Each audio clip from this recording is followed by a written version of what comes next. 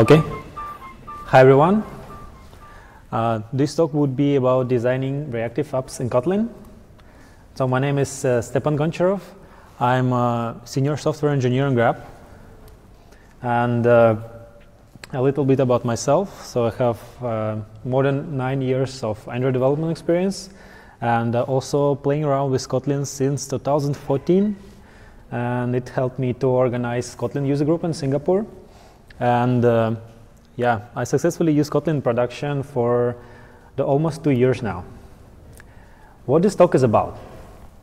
So basically, we will design some components that based on reactive library in Kotlin. And we will see how Kotlin could help us to design a better APIs and be more happy as a developer.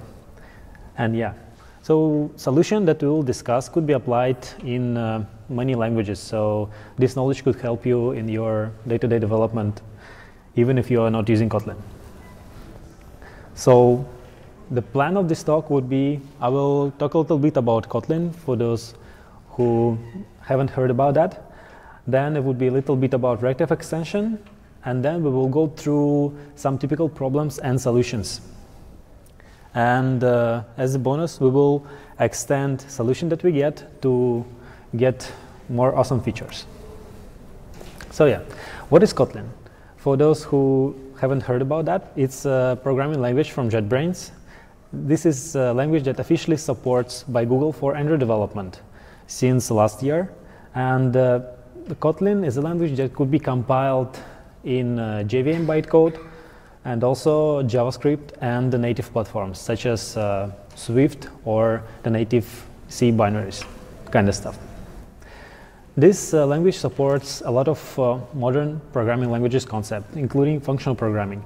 And for the iOS developers, it looks a lot like Swift. So what is Reactive extensions? It's the modern approach for asynchronous programming. In JavaScript, it calls React.js. In the Java world, it calls React Java, and this approach extremely popular in Android community. Yeah, and you could find implementation of reactive extension for almost every language.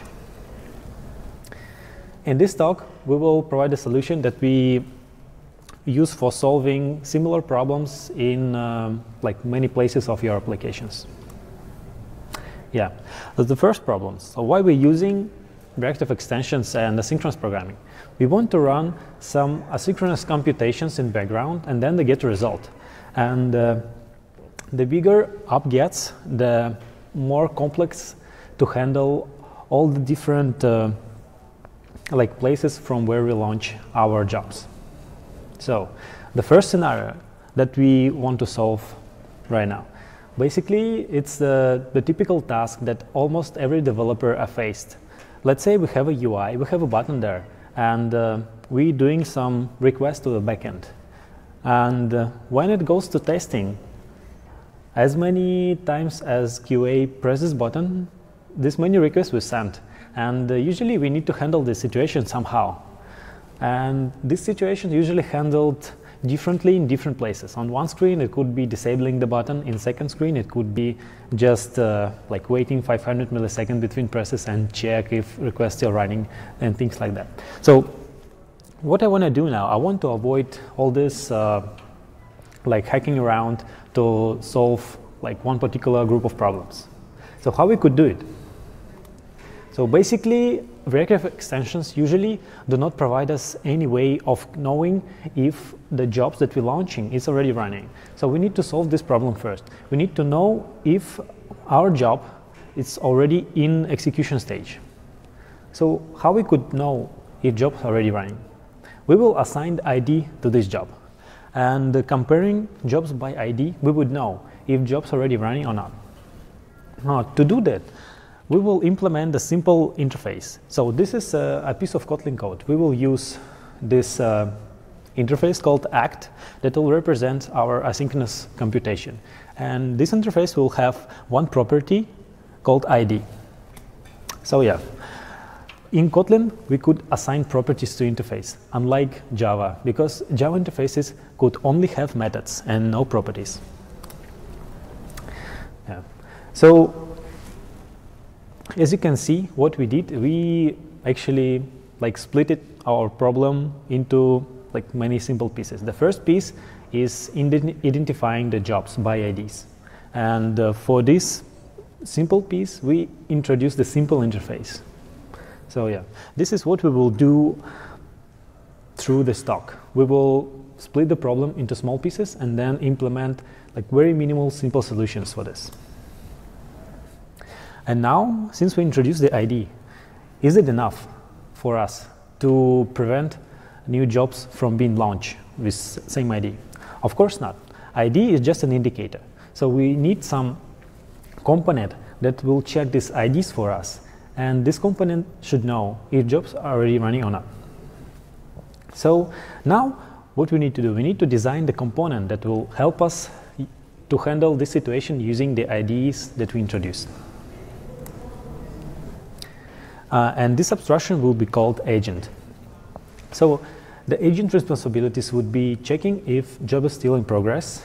Also, agent will start an execution, because what we want to achieve is if we try to launch a duplicated job, we want to like do nothing, basically. We want to prevent the additional resources from being wasted on this.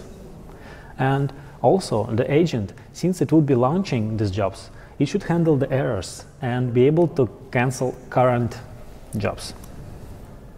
And this is our interface. So basically our requirements translated one-to-one into the functions of our interface. So execute function will be accepting an act and also accepting the callback on error. So in Kotlin we could use the default parameters, as you can see inside an interface. This throwable to unit lambda, the default parameter for that is log error. So basically we just print out the exception. Also, we would have an option to cancel any running job by ID and also cancel all the running jobs. So we introduced quite a few interfaces, and now let's see how we could implement it in a very simple way. To use our act interface, what we actually need for that is the real asynchronous job, right? And since we're using React Java here, we would use completable and single. Like this completable act and single act classes, it's basically an extension of completable holder and single holder. React Java have a few more abstractions for handling asynchronous jobs, but to simplify the code examples, we'll use only these two. So yeah, basically what we need, we implement this interface. And the thing is, since we're using reactive programming, we use completable and single, but we could extend the solution for almost anything. If you want to use features, you could do that, because the interface is still the same. It's just an act that contains an ID. If you want to use promises, you also could do that. So it's not bounded on any reactive framework. And yeah, finally an agent. So what we will do inside an agent, we'll just create the simple map that would contain ID, and in our case it would be disposable. So disposable is just a link to our job that only allows us to cancel the job and check if we already canceled it. And implementation is also pretty straightforward. We will check if current map contains the key with ID that we used to mark this job. And if this ID already present, we do nothing. And if it's not, we launch the job. In this way, we prevent duplicated job from being launched. And yeah, and this is actually how we launch. Since we use React Java for handling our synchronous jobs, we will use the simple React Java APIs. In our case, what we need to do is we need to subscribe for our asynchronous job to actually start it.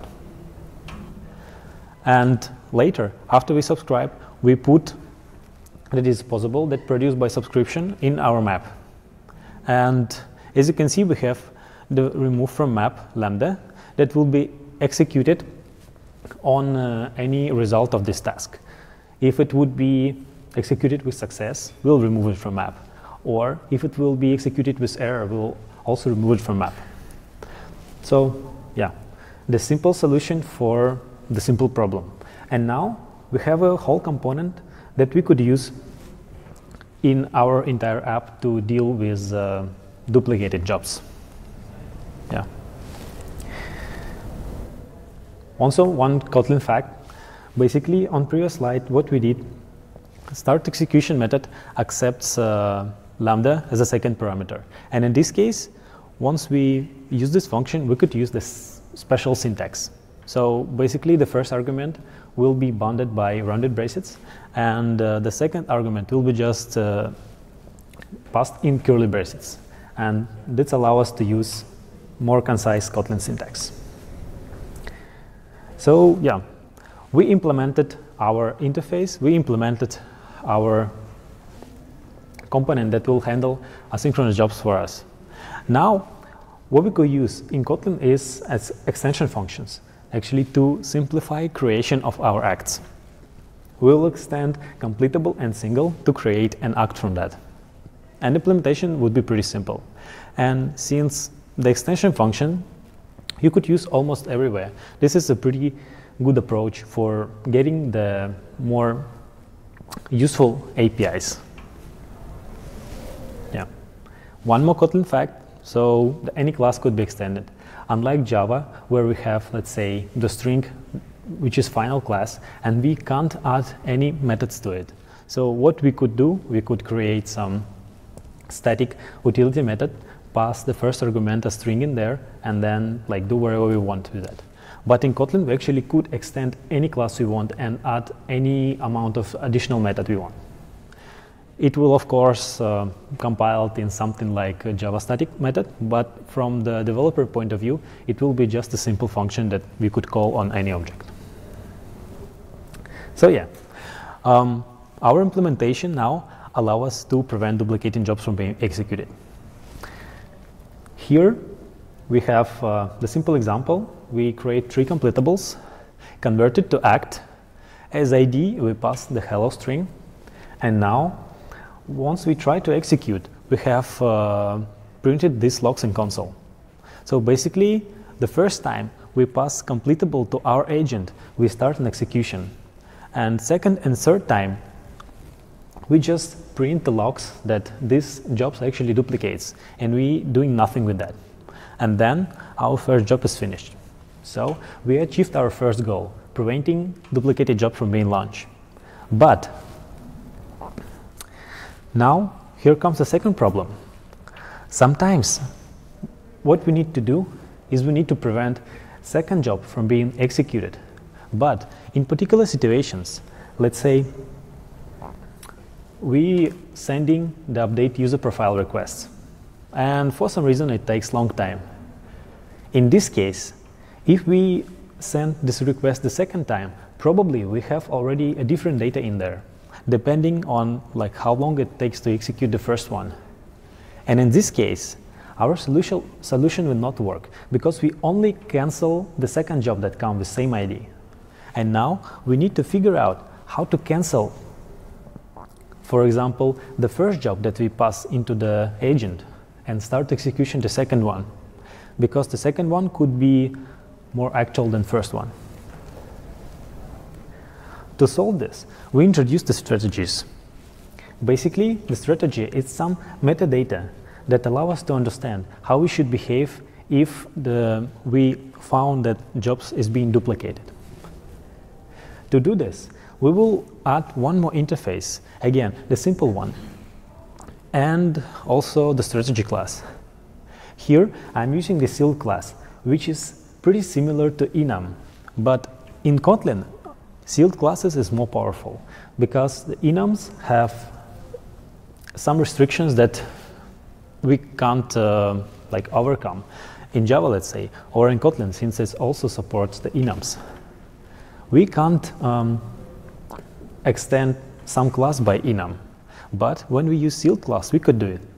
And here we use the object notation. It means that kill me and save me objects, it will be singletons. So we have the strategy and we have two singletons that represents the different strategies. And this object we will use in every act. So let's see how we could combine this together. Yeah, so sealed classes are cool. So in case you're using Kotlin, and if you thinking about whether should use the enums or sealed class, prefer the sealed classes, because it would be much easier to extend in future. So what we do now, we need to extend our solution. To extend it for our act interface, we just add a strategy holder. So basically interface that holds a strategy and could tell us like what we should do when duplicated jobs appears. And we also extend a little bit our completable act class. So basically we added strategy field in there and assigned the default value save me. Basically save me means that we need to close the second job that came, and first job will continue execution. And kill me means we will kill the first job and start execution the second one. And again, this is our implementation of this behavior. Once we call execute method, we check if map contains the key. And if it contains, then we check the strategy. So for kill me, we will cancel the current execution, start a new one. And for save me, we just print the logs saying this is duplicated jobs. And yeah. If the map doesn't contain anything, we just start an execution the first time. And now let's see how our example gets changed. Basically what we did comparing to previous example, we implemented our strategies, and now all these completables are implementing kill me strategy. It means that the last one wins.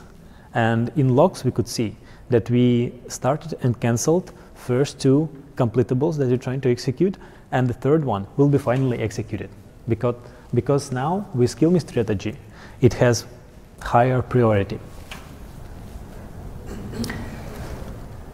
Okay, so what we achieved so far? Basically, we created the components that allow us to handle duplicated jobs, and we implemented the strategies that allow us to control how these duplicated jobs will be handled.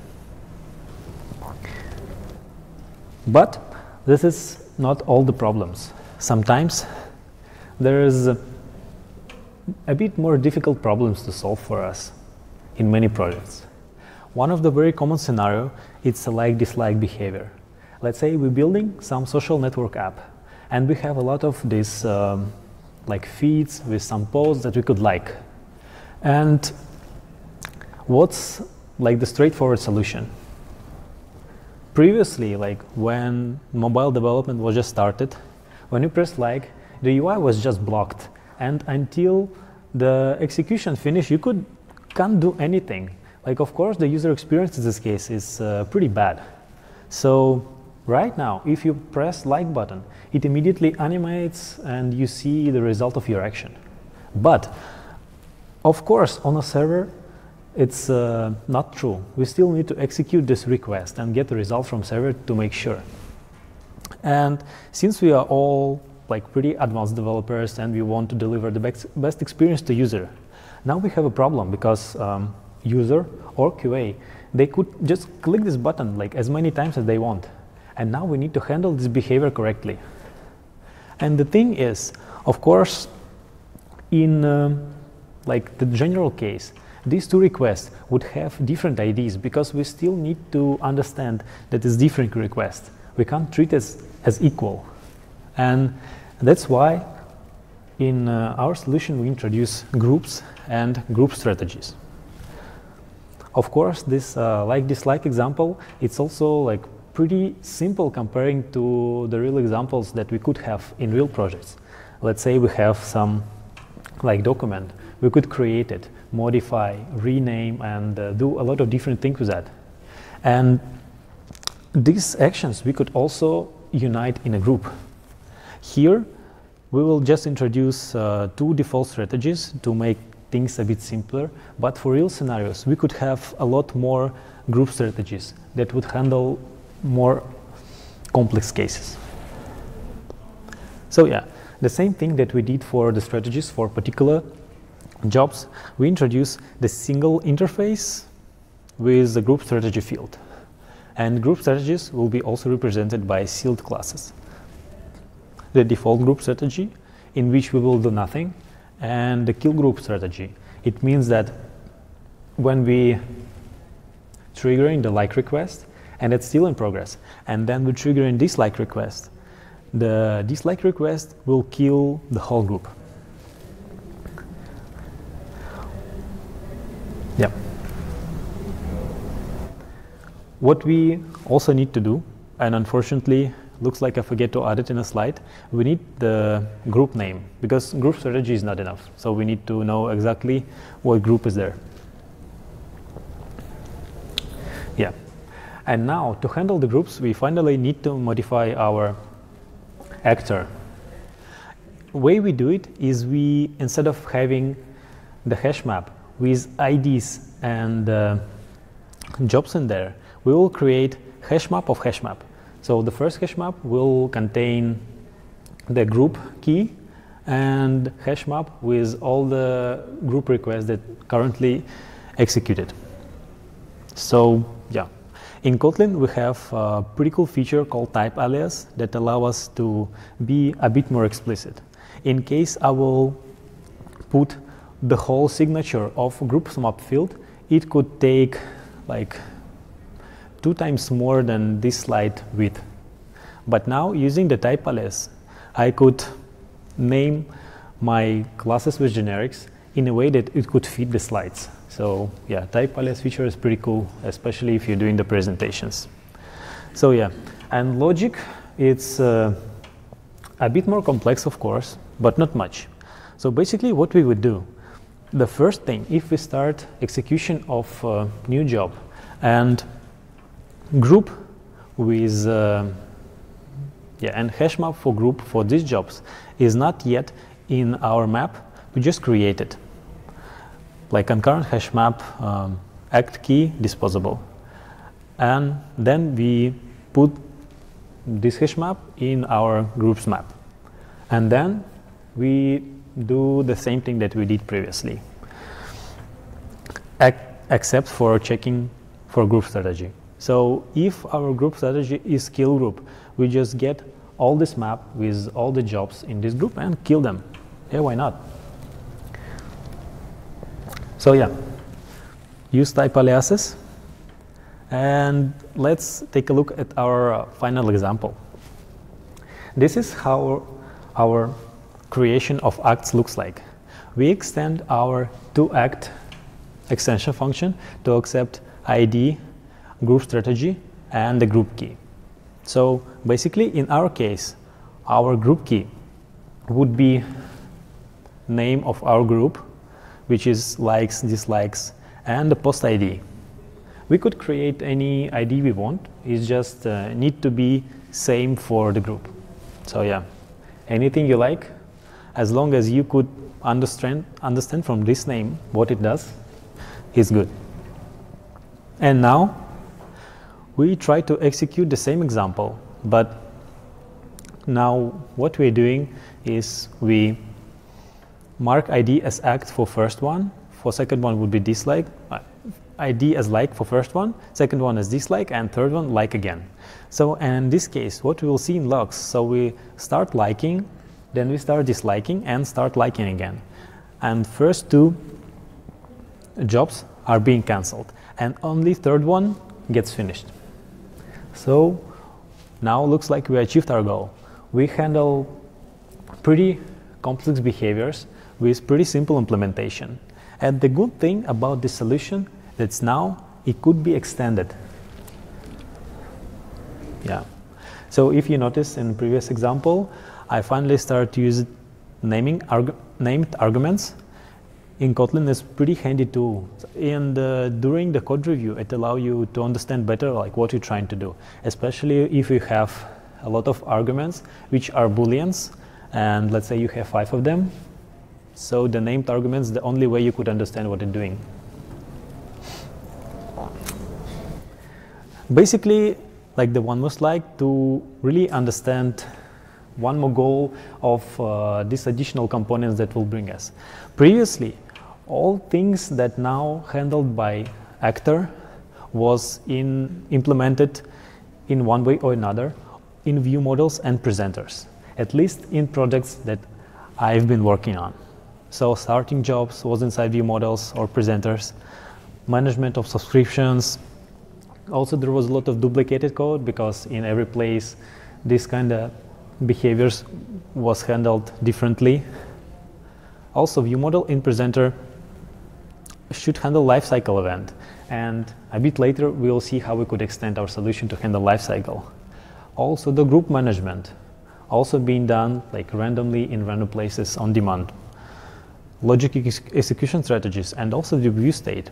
But the view model and presenter shouldn't handle all these things. And now, once we introduce the agent, view model, it's slimmer now, much slimmer. It only handles and acts and passing data to agent.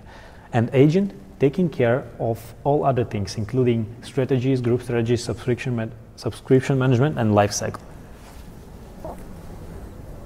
Okay, and now let's see how we could extend this solution, because since we have the single place which launching our jobs, we could add more advanced logic to allow some very advanced technique and really boosts our productivity as a developer. First, lifecycle. So previously, let's say in Android development, lifecycle is a big problem. We have a lot of different states, and to prevent the memory leaks, we need some universal way to canceling the jobs that currently running when we move from one screen to another. And this could be handled by agent now. Also, the persistency. Since our acts now is a single interface with only the few fields, you could put your logic in separate classes, and after you do that, you finally get an opportunity to persist this data. Because previously, let's say Java, it doesn't support any persistency, and once you launch the job, there is no way for you to somehow save it and then restore. In one of the projects I worked on, it was a pretty big problem because we had a lot of online capabilities, and once we going online, we need to synchronize all this offline data with our servers. And the things get even worse when user could restart your app, because we can't control on which stage it would happen. So in this case, we needed some solution for this. And this solution could be easily applied to our solution that we discussed. Also the plugins. Once you have a single place to launch all your jobs, you could add additional logic in there. Let's say you need advanced logging, right? So you want to know how many jobs is currently running. You could add it there. Like previously, there was no option for this because all the jobs was launched from many different places. And yeah, it's just pretty hard to understand what's going on. How we could handle lifecycle. So basically it's pretty easy. Once we have our agent implementation, when we receive onDestroy event, we'll just cancel all the jobs and that's it. Only thing we need to do is implement this lifecycle interface, which is depending on what you're using and what platform you're working on. Should be pretty simple. The plugins, as I said, we could add the list of plugins, dynamically add and remove it, and before every execution we just insert some particular logic that you want to apply. Persistency. Yeah, it's a bit tricky, but it's still much simpler now. So you just create your class that you could persist, and that's it. Provide some mechanism to getting data from database and instantiating this class and then passing it to our agent. And also metrics. Again, we have a single place to launch our jobs, and now at any moment of time we could go into debugger and see how many jobs are actually running right now. So how you will do it without this kind of components. And also we could capture the metrics in a single place. Again, if you want to use some custom approach or implement some plugin solution for that, you're good to go. Yeah, and that's pretty much it. Hope you enjoyed the talk. And yeah, so in Grub we are hiring, and if you want to know more about working in Grub, please reach me out after this talk. So, any questions?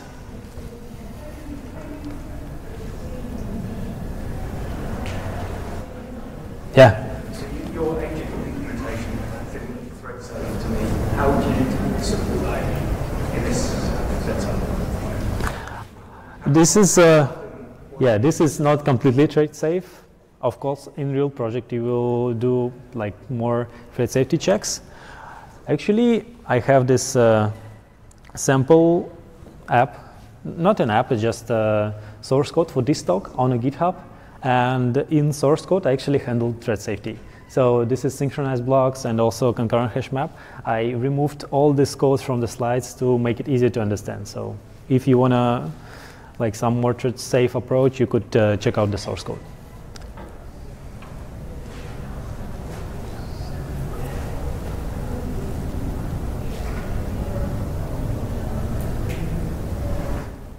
Any more questions?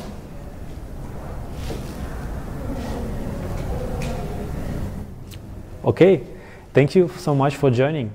Hope you enjoyed the talk.